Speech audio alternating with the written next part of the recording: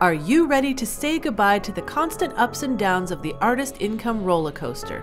Whether you're a full-time artist who wants to increase and stabilize your income, a part-time musician who wants to go full-time, or a hobbyist who needs to fund your passion projects, this podcast will equip you with the tools, resources, and inspiration to make it happen. My name is Bree Noble. I'm a musician, best-selling author, and educator whose mission is to help musicians like you to increase the income you're already making and tap into new income streams so you can create a more diverse, stable, reliable income from music and finally ditch the starving artist mentality. Now let's dive into the Profitable Musician Show. Hello, everyone, and welcome to the podcast. My name is Bree Noble. I am here with my friend, Jason Tonioli. He is, oh my gosh, he does so many things. Can I even think of all the things that he does? So he's a musician, of course. He's a piano artist. He sells sheet music. He has a background in banking. He's an amazing marketer, amazing marketing mind, and he has several different companies. So I'll let him tell you all about that. But let's get started with your background in music, Jason. How did you get started in music and specifically in piano, and a little bit about your journey there? Getting started in music, I started like a lot of people. I had a mean mom that made me practice piano.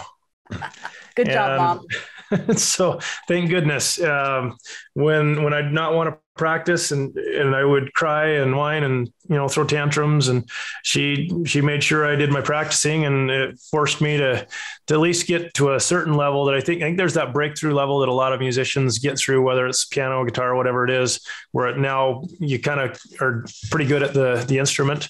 And then all of a sudden it kind of opens up to you. And so luckily I hit that point. I think I had a natural gift probably for hearing music and an ear for it as well. But in general, that's how I got started. Was kind of classically trained. Never had heard of a fake book until, 7 or 8 years after I'd even finished piano lessons and graduated from high school and all that. And nobody ever bothered to tell me what a fake book was. And when I discovered that was like changed my world. And then thank goodness for YouTube and, the online world with all the guitar tabs and learning that really just made it so much easier for me to, progress, I feel like, as a musician. And then basically, as I started writing music out, I decided I wanted to share it. Started doing piano books that are, just like easy listening, put you to sleep type of new age piano. And as I've done more and more of that, I did another book. I think I've got 14 or 15 books out now. Recorded about that many albums. Done fairly well with the streaming world as well. And so that's my start in music.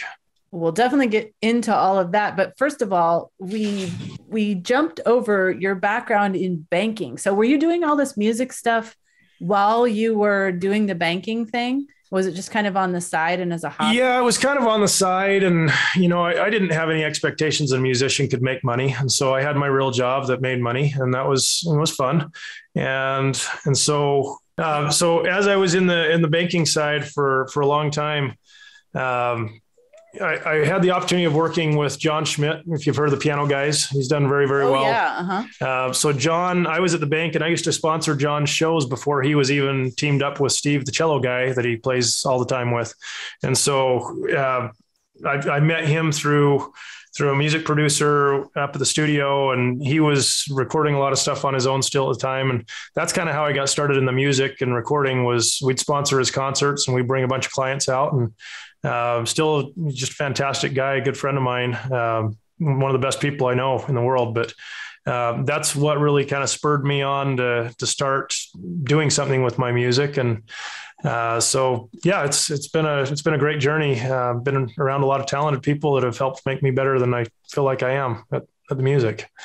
So how much music were you doing while you were working at the bank? Like, did you actually create your piano books then and albums and things while you were still working? Yeah, I released some books, and I'd call around to the music stores kind of up the neighborhood area music stores. And I got to the point where I had, there's probably a dozen stores and they were super supportive of me. I didn't think they'd really want to carry the books. per se, but I printed like 50 copies, I think, of the first book I did, and it was called Wedding Day, and it had a bunch of flowers on it. It was terrible. The music was good. The cover and the marketing was terrible. and so they ended up taking it, and like within a couple of weeks, they called back and they're like, "Hey, we want more of those books." I'm like, "Really?" And so at that point, I thought, well, I'll do a Christmas book, and that did really well for the Christmas season, and then it just kind of led to one thing to another. I did a hymn arrangement book, and I'm in the Utah area, so you've got all these old classic 100-year-old hymns that Christian hymns, and that was a hit. So people were playing that for preludes. And I think it's just one of those where over the next 10, 15 years, I did more hymn books and more hymn arrangements and more original songs and more Christmas songs. And it's just, you just chip away at it little by little. And when did you start selling them online? I want to say it was probably 2006 or so. We used to have to code the websites. It was so expensive to do, and it was not something I knew how to do myself. And so if I wanted to add a song or a book, I had to have the developer go in and code it and so it was not easy. But I think I paid $4,000 or $5,000 for my first website, and then you'd have to redo it a couple of years later. And, because it just wasn't like WordPress. We started building finally in WordPress, but even the themes and the coding wasn't what it is today, where, you can spin up a theme and have a pretty decent WordPress site for $1,000 to $2,000 that looks really good. Yeah. And did you have was the e-commerce like on your own site, or did you ever put it on, Shopify or places like that? So I've just used WooCommerce. So it's just free through WordPress. We use Elementor now for everything. There's some plugins that you can add where, it's pretty easy with some tables where you can allow people to listen to music, you can listen to, pull up a sample music, do all of that. You definitely got to spend a little bit of money on some plugins, but once you have them in place, we do small updates, not big redesigns anymore. And we haven't done a big redesign almost in 10 years. That's great. And do you keep it only exclusively on your site? Like you don't put your books on Amazon? So funny story with Amazon, the music stores, some of the music stores do really well with putting sheet music on Amazon, where it's to the point where I know it's like 20 to 40% of their business they do. Because if you're in a little town and you've only got so many piano teachers. I have several stores that will put my stuff online. So you can go and buy my books on my website for, about $20. But on Amazon, the stores will turn around and they'll stick it up there for $29.95 or something. And so it's great. I'm thrilled. And they sell a lot of them. They'll sell books at $29.95. They're winning and they still buy from me. And sometimes I know that probably drives traffic to my site for people that really want to look a little deeper. And so I feel like it's been a total win-win going that route. I do have some of the stuff that I'll stick on Amazon myself, but it's very, very small, like a couple $100 is all. We just don't promote that at all. Right. And I know that you've been really, kind of creating traffic through Facebook ads and I don't know if you use Google ads as well, but what made you think like, oh, I should build a funnel around this and start putting traffic out there? Like most musicians, like that makes their head spin. I'd done pretty well with the music even before that, between the stores and with the website. I was making as much as a school teacher, which, more than a school teacher probably, which is impressive, I guess. But I kind of ran across the ClickFunnels, just the whole software and the one funnel away challenge. So that's really where I got started. Somebody's like, you got to try this. And I'm like, whatever. And I just sold my software company and I thought, okay, cool. Sounds interesting. And so, I dove into it. I did not think it was going to work. The more I'm like, this funnel thing's just not, people want to shop and they've got their lists. This is not going to work. And so I helped my friend build out a whole funnel system. He does divorce planning for people. Like, could you pick a more weird topic? Right. So, and it's a really cool service that he does, and it helps a lot of people. So I'm game. So we built this divorce planning pros tool. Total failure. I think he put like $10,000 of paid traffic into it in Facebook. I think we maybe sold like $200 total. Oh my gosh. It was horrible. I mean, just should have been taken out back and shot. Well, people aren't excited to like, you know what I mean? Like they see that they don't really necessarily want to click, right? Right. Like, oh, they're going to retarget me with divorce stuff. That's all I need them. You know, your life's I feel bad through. enough already. So anyway, so that was my first foray into funnels. Did a couple other things that were interesting along the way. And then the pandemic hit, and, thought, you know what, we've had a little bit of success with this for some other people. I really ought to just do what Russell says, Russell Brunson says, and just go for it. And so it was about June, and I basically built a really basic funnel. It was a free plus shipping offer. Hey, here's my most popular hymn arrangement book for the piano. If you're looking for music to play, click here. I've bought all these. I just decided with the pandemic, I'm going to give them away. It's $8.95. And I just went for it. And then I had all the upsells because I knew I was going to be upside down on it. And all of a sudden, so I'm literally like giving books away and not covering it wasn't even covering the cost for it. And within about 2 weeks, we were shipping like 150 books a day. Like it was crazy. And Facebook how did you traffic. fulfill that? I mean, you obviously weren't ready for it. Oh no. I mean, I was buying like labels, the 30 sheet label type of thing and doing mail merges. I mean, we didn't even have like anything through ShipStation or stamps.com. We were going like the poor post office. We'd go down there with 100 things and they just, they'd weigh every single one of them. They're awesome. They've got this little tiny post office. They're such good people, but the normal post office would have told me to take a hike. So anyway, so yeah, we were having fun doing that. I mean, we were getting conversions for like $3 a book. So I'd spend about $3 and make a sale. And when I had enough people buying additional stuff and adding on that we were making some money. It was like, whoa, this is working. And all of a sudden the email list starts growing really fast. And I've got, 12 or 14 other books. And all of a sudden I can email them and say, hey, Ken, do you like this? And, see if you like this one too. And all of a sudden the orders, I mean, we 10x'd what we would do on the website without funnels because of what we did through funnels. Wow. So you had a funnel around a specific book, and then you would like on the back end, you would send them emails saying like, hey, if you like this, we've got these over here. Yep. One of the most, I mean, here's a secret for you for any e-commerce person. So I've got, if you come onto my website and you order from me, so this only happens one time. So it's just it's a one-time timer, but if you don't come back and order from me again in 30 days, I send you a coupon code and just say, hey, just wanted to check in with you, see how you like the music. And, if you're looking for a new song to play, here's a coupon code I think it's like $5 or so, or $4.50, and go pick another song to play, download it. It's on me. And what I'm essentially doing is it's recapturing people, pulling them back into my world. But it's also, if you think about it with the website, it teaches that person how to purchase and how to buy and interact with me. And so it brings them back to that point, which is, I think a lot of e-commerce businesses, they make that first sale and then they have a really poor onboarding or follow-up program. And really the gold is in those people that are part of your list already. Yeah, that's true. And I mean, that's true for music artists as well. It's like you get them on your list, and a lot of artists that I work with, they like just focus on getting the people on their list. And that's it. And it's like, no, like the whole point of the list is to nurture them so you can get them to do other things, but they're thinking about the list as like the ultimate goal. And it really isn't. There's no point of the list if you're not utilizing it. Right. And it's not just musicians, it's every business. And I think I've heard a stat that I think is pretty accurate is if you have an email address, it's worth about $12 a year for you in revenue. And it's kind of an industry norm. It's like $1 a month. Yeah. Yep. Totally. I've actually done an analysis of my email list as an artist, back when I was touring and stuff.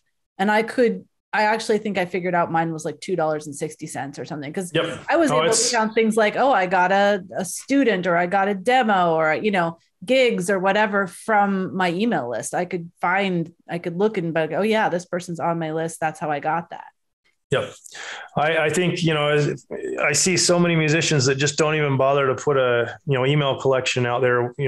It's the easiest thing to do, but that will pay more dividends, I think, than anything you can, if, e-commerce music, no matter what the business is. I go to these piano stores and I'm like, do you guys have a list of all your people that come and buy from you? oh no, we don't. We used to do that. But then I just talked to one the other day and he said, I used to collect every email address from everybody. And we sent an email out and he said he got one person that complained and said, why are you emailing me? And okay, just take them off your list and don't spam them. But the other 2,000 people you might have emailed probably appreciated you, just find your people. Yeah. Yeah. Oh my goodness. Yeah, I know. Sometimes people are just so worried of what people are going to think about them if they send them an email or something. So I think this is amazing because I had not heard of anyone that was doing this well with using sheet music and funnels. So let's let them know how well you did. And also I really want to know or how well you're doing. And I want to know if you think that it's really a function of the pandemic or you're still doing as well now. I would say the pandemic was huge for people wanting to learn music or, sit down at the piano or, I think just music in general, people kind of had that reset and kind of had time on their hands to do music. So that absolutely was huge. I think as you look back on the pandemic, Facebook traffic, they had more traffic coming into their site because everybody wanted to know what was happening in the world. I don't think we'll ever see that happen again in our lifetime where everybody was just, that was like the communication channel. So traffic became so cheap to reach people. And then for about the first year of the pandemic, you didn't have any of the iOS 14, Apple privacy stuff that's really just completely destroyed Facebook's model for paid traffic and a lot of other things. That's a whole nother debate for another day. So I think absolutely, yes, that made a difference. If I look back, like on the last year, we shipped about 28,000 packages of music. And so some of those are single books. A lot of them are going to be multiple books or multiple things or CDs. I think we shipped well over 6,000 CDs last year, just at Christmas time, which was, you'd think CDs are dead, but as an order bump, if you're selling a book, having a CD on there, you're kind of crazy not to, because I can offer that CD for like $6.95 or $7 that goes along with the music. And most people will add that on there. Well, I would say about 20 to 30% of people. It's kind of surprising how many still want the CD, even though can you still buy CD players? But the other thing I think for me is a lot of my piano playing people that buy my music, sheet music, are oftentimes skew older. So it's that 50 plus female demographic, who's, the mom or grandma that plays piano or teaches piano, or, that's my demographic on the piano side for sure. Yeah. Yeah. I think that does make a big difference on who would buy it. But I do still think people are buying CDs now from artists. I think it's sometimes for a different reason. It's more like a memory or, just something to have. Right. Yep. It's to support the artist. They like the artist. Yeah. But in this case, I think it's actually as a tool. Yep.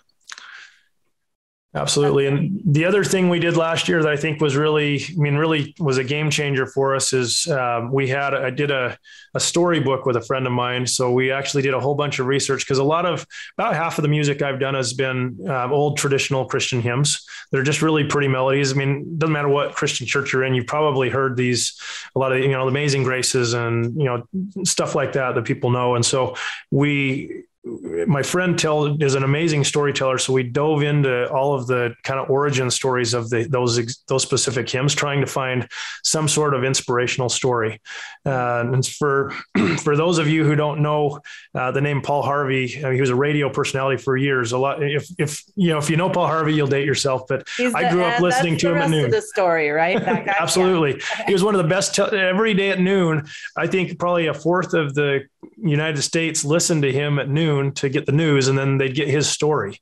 And so it's the same type of thing where it's this just really cool 3 to 4 minute aha story that you could tell, I guess you could do it on a radio program or tell over the pulpit or something like that. But we just kept it like hey, did you know that this is how the story of Amazing Grace came to the guy who wrote it? And this was his story of what went into his life to make that happen, and we have, like the Horatio Spafford, if you know It Is Well With My Soul. I was going to say, that's a big one that you hear. Oh my gosh. That's like one of the most touching stories ever. But I mean, the guy's, wife and daughters and kids are all on his boat. The boat sinks, and they die. And then he's sailing out to go. His wife was the only one that survived. He's sailing over to find him. And the captain of the ship told him this is where they sunk. And that's where the idea came to him for the song. Just these really just impactful stories. And I think when you know the story behind these songs, it just means more. And so we did a book, and it's called Stories of the Hymns. And I think there's 41 stories in it, but that was just incredible. And we released it just in time. It was November 3rd. I think we released it, and I put that funnel up, and we'd sold out of the first 5,000 copies. I thought for sure that would get us through clear till Christmas. And we were sold out of those copies before we'd sold another 3,000 copies, and I'm calling my printer saying, hey, can you print these fast? And they're like, we can't get paper. They literally, I think they sent a truck clear to Tennessee they found some place that had paper, and we paid an extra $800 for a truck shipment to bring paper so they could actually print it, because there's a paper shortage. Wow. But we went through about 20,000 copies of that in a 3-month time period. And I mean, it's been crazy. So that's amazing. That is amazing. And that's without any retail stores. We didn't even have that through a retail store available, or even Amazon. You asked about Google ads. We did Google ads for that one, and that worked incredibly well with Google shopping ads. We did, everything else was funnel. But I think last year, when I combined the two, we probably spent about $350,000 on paid traffic through Facebook and Google. So we got really good at it, but it's been a roller coaster ride for sure. Wow. And so what is the profit margin on those? It depends on every book. Right. And I think the hard part is, if somebody's buying just one book, we'll have it be full price. If we can get somebody to buy 2 or 3 or share it with a friend, but by all means, gosh, I'll give you a half off almost on that second or third copy, because you've already covered the shipping costs. And, and so, and if it's going to help get that book into other people's hands, it's just gotten really, really well to offer you just bought this book. Do you know a friend that plays piano, or do you know a friend that liked these stories, and would you like to give it to them? We even tested one out where for the Stories of the Hymns at Christmas time, hey, do you want to buy 10 copies in addition to this to give to all your friends and family? And we had several hundred people that did. I'm sure that was their family or friend gift that they gave to everybody. It was great. I can imagine that is a great gift, I think. So especially if you have a lot. So you get a $30 book that, it's $29.95, I think is what we had as a retail price that stores were selling it for. And, we'll give them to you for $12 a piece if you get 10 of them. Done. Wow. That's awesome. That's awesome. Well, I also know that in your bio, it says that you have had over 100 million streams of your music, which amazed me. How did that happen? You obviously have a lot of albums, right? So you have a big catalog. I do. But, is there anything that you did to really boost those streams? You know what, boy, if I could figure out what the code was for having an album be successful, I'd have a whole lot more streams. I mean, I've had some albums that have really caught on to the playlist, and I have others. I think the title of the albums makes a difference. I think how early you maybe were to the game. I've got a lot of friends that play piano, and they're great. But they were really early on Pandora or some of the other streaming platforms, and got on some of those playlists that were, the staple. And so I think there's probably some level of how early on you were to the game, and there's probably some level of luck. And I think there's probably some level of how well you title your songs or your albums in order to get found in searches. So I don't know. It's a combination of that. I think also, most of my music is instrumental. So people put it on. It's funny. I can go on Spotify and see the number of people listening at any given time live. And, and you can see the day, but I get tons of people to listen to me at night to go to sleep to. And so I love my people that put me on to listen at night. There'll be 30 to 50 people at any given time, a moment, that are sleeping to my music. Fun. And you can just picture them all in their bedroom, head on the pillow. I'm just here, listen to this or whatever. Listen to this 8-hour playlist so I can make money while you sleep. Love that. Yeah. Are you able to tell, like, are they listening to you like on your artist page, or are they listening to like playlists that you're on? It's a combination of all of the above. I mean, it's, when you get into those numbers, I mean, there's a lot of playlists for sure. One of the songs that's my top streaming on Spotify right now is, it used to be that all of the hymns would be the number ones just because people recognized them. But I've got one that, it's called Emotions. It's outdone for the last 4 or 5 months now, outperformed everybody or every other song that I have. And the crazy thing is, I think it got put on some bathtub or bath time music, relaxing music thing. And then all of a sudden, like, it starts popping up on all these other playlists. And so thank goodness for whoever made that bathtub music playlist, because it's done really well. So funny. Oh my gosh. That is so cool.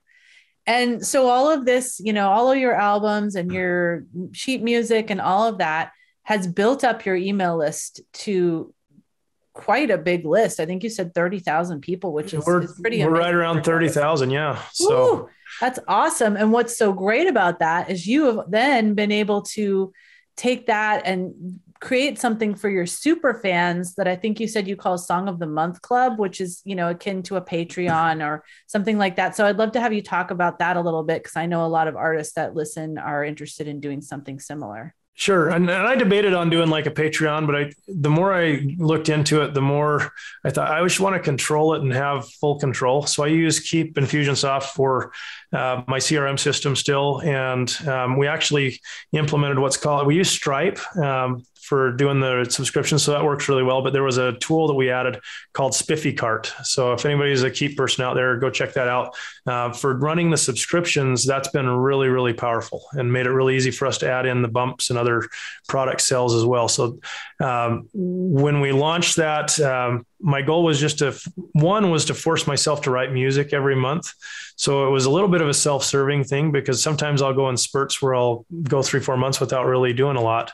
But with this, it's been great because I get to share draft versions that aren't completely polished, which is really scary to do as an artist. You want everybody to think you're polished, but I'll have a video, I'll send them a PDF every month with that. I've also been able to pull in other musicians that I think are, deserve to be shared out there. So I've had several piano artists that I'll bring in, and we'll send out a sample song of theirs to all of my Song of the Month members as well.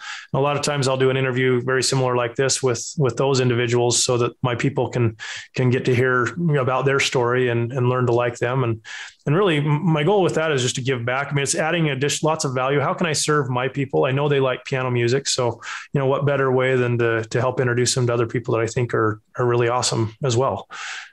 Yeah, I love that. And I love that you didn't like make your Patreon about like a bunch of like crazy, rewards or things that you would have to fulfill that you wouldn't want to fulfill. Like, you created this such that, like, I'm excited to create, I'm not making the time for it. This is going to force me to do it. It's a Song of the Month. I mean, that's what I promise. And then I try to over deliver with a lot more stuff on top of that. I think for the last 2 months, I've actually done 2. And I think this month I did three songs for free. So their expectation is 1 song. And sometimes I'm like, I should hold that back and wait for next month. No, I need to, this is going to make me get in and write some more music again. So I'm going to put it out there for people. So I hope they feel like they're getting a really amazing deal and that I'm over delivering.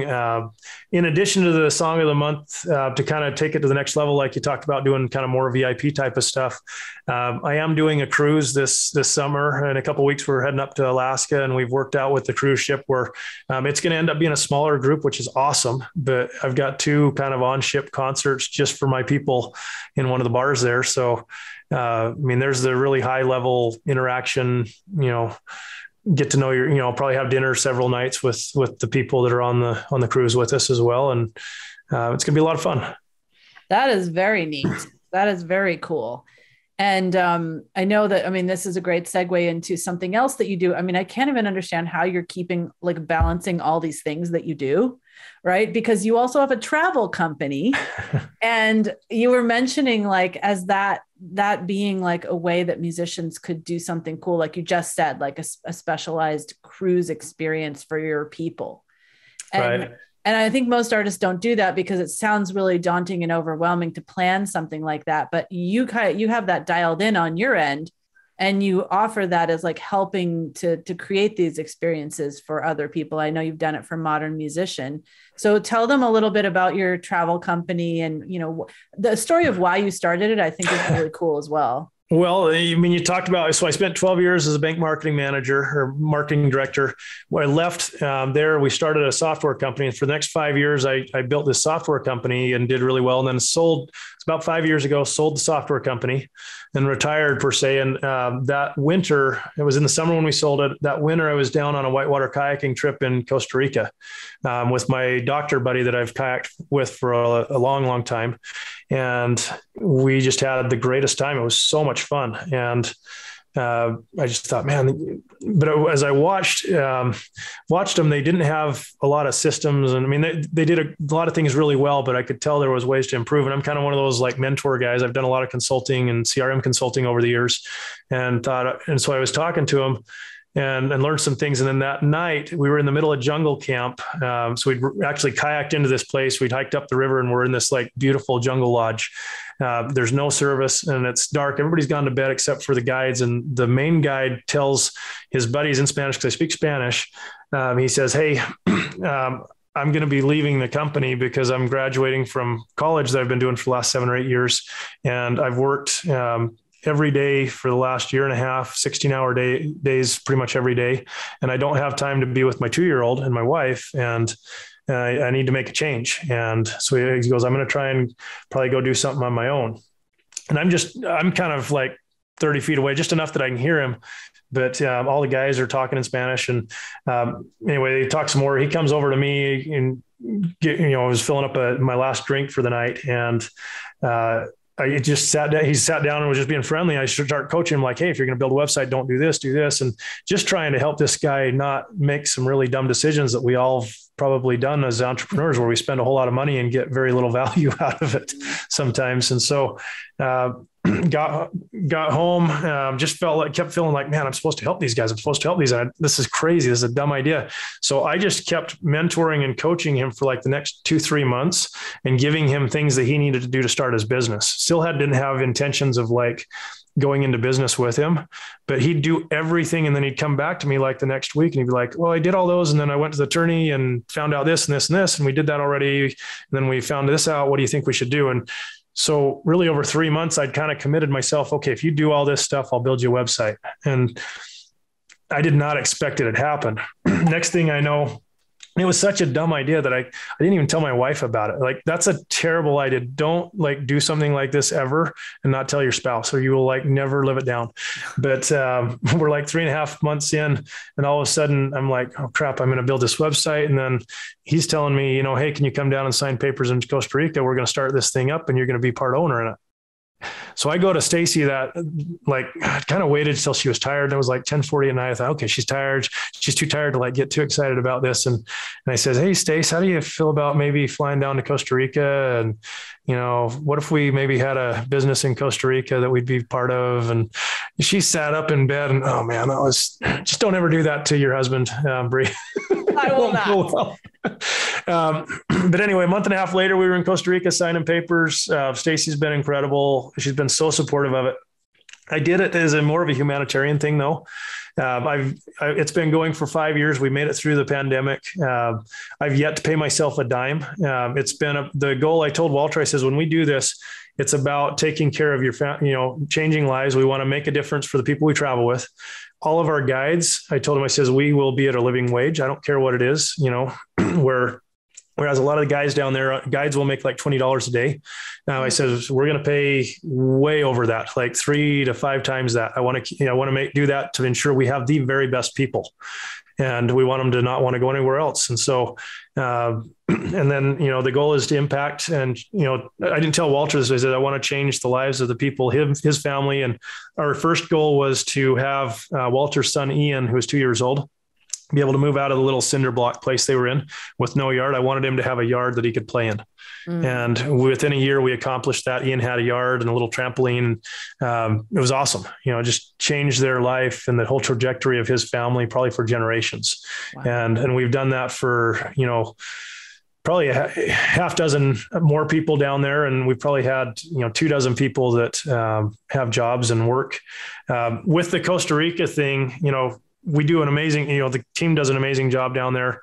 I've been able to extract myself from the day-to-day, which is great. But we also started a travel agency because we thought, well, we got to have something to own the tour company down there, so that we have a travel agency here that does cruises.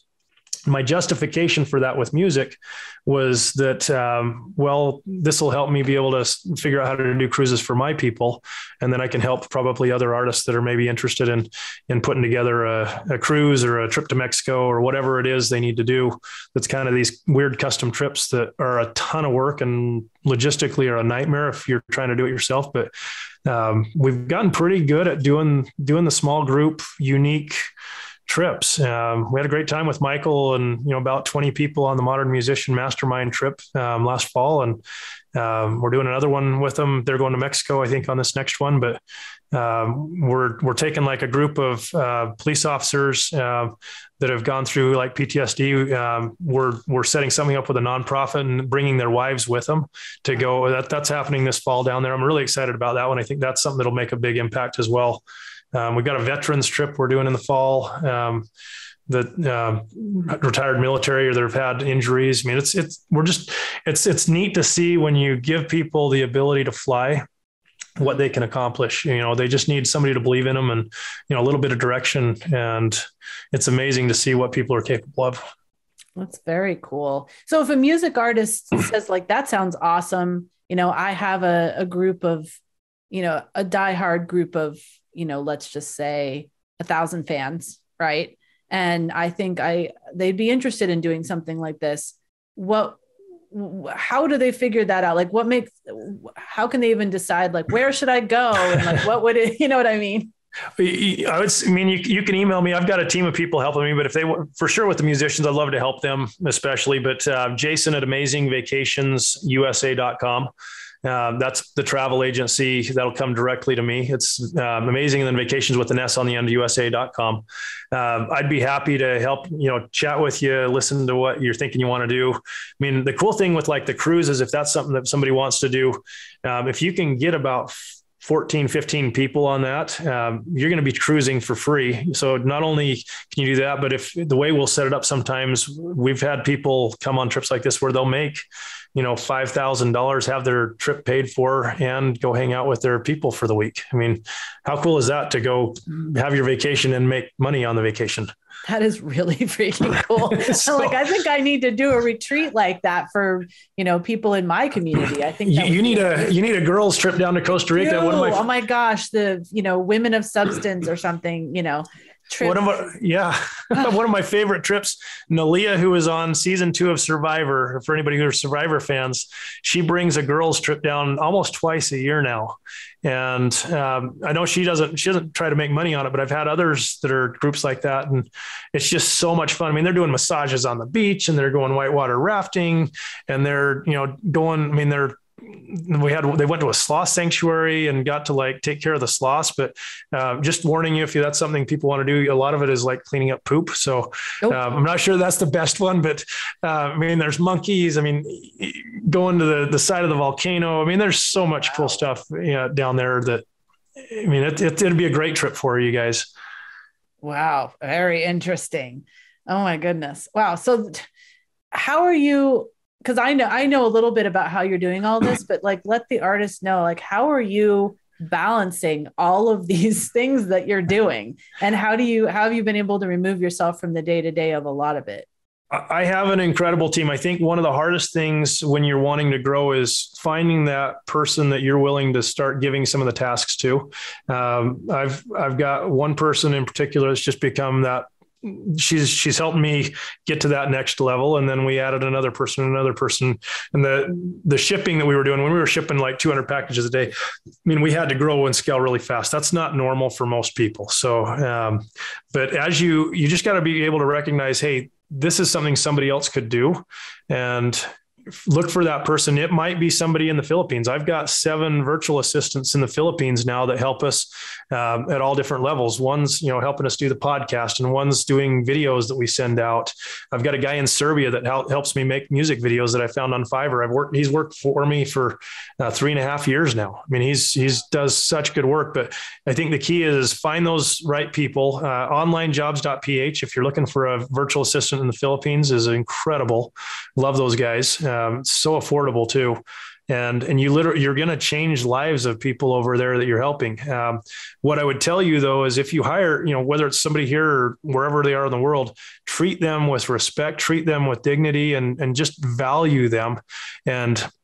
But also don't be a micromanager so much that they're scared that they can't do things without giving, you want them to be able to look at it and treat it just like their business and take it to another place. So I love it when, they'll come back and say, hey, we did this that you wanted, but if you ever thought about this, they're always looking for ways to try and improve things. And those are the types of people that you want to have on your team. If you hire a VA, not just somebody that's just an order taker, it's got to be a right personality fit for you. Yes. That's been my experience with my VA that I also got off of onlinejobs.ph. And she's now worked with me for 2.5 years. I can't believe it. And she's the customer service manager, and she is the same way. She'll just come to me and like, well, I did this, but I noticed that this, and I was thinking this, and I'm like, yes. Oh, okay. I wouldn't have thought of that, Well, and even better when they just went ahead and fixed it before. Right. So we do some of these website improvement meetings with the team, and they'll be showing us, hey, this is kind of a problem. And I'm like, next thing I'm like, okay, you can go ahead and do that. And they're like, oh yeah, we just went ahead and did it. That's awesome. Yeah.